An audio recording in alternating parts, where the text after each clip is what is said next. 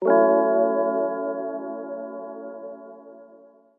everyone, welcome to Radiology Case Review Series. In this video we are going to look at images of a young female patient who presented to the emergency department with right-sided neck pain.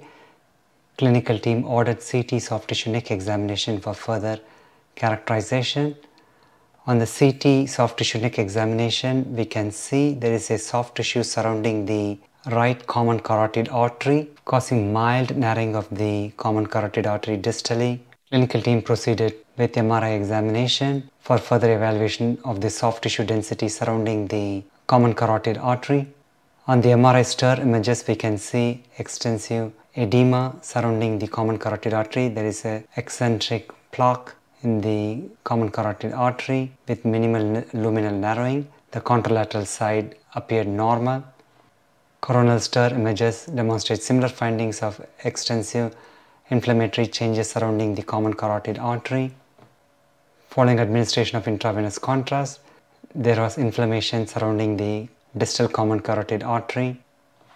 So we are dealing with a young female patient who has soft tissue density surrounding the common carotid artery, which demonstrates stir hyperintensity and post-contrast enhancement. Patient's autoimmune profile came back negative. There was mildly elevated CRP and ESR.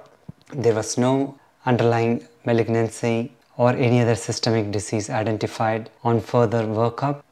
Appearances are consistent with TIPIC, which stands for transient perivascular inflammation of the carotid artery. It is important to recognize carotidynia is not same as TIPIC. Carotidynia can be due to vascular or non-vascular causes. In fact, to avoid the confusion, the term carotidynia is no longer used.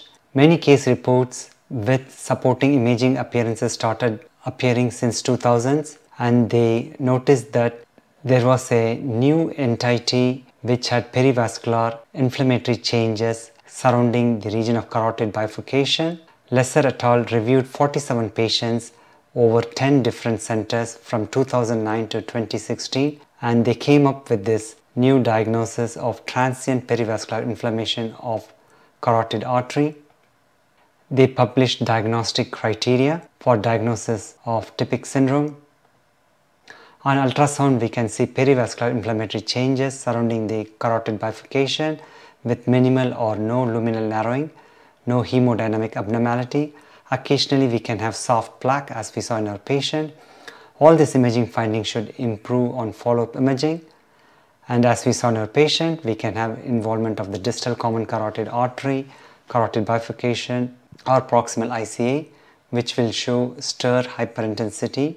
There can be contrast enhancement of the vessel wall and surrounding soft tissues. On follow-up imaging, if available, these findings should have decreased or resolved. I hope you found this case to be informative. Thanks for your attention.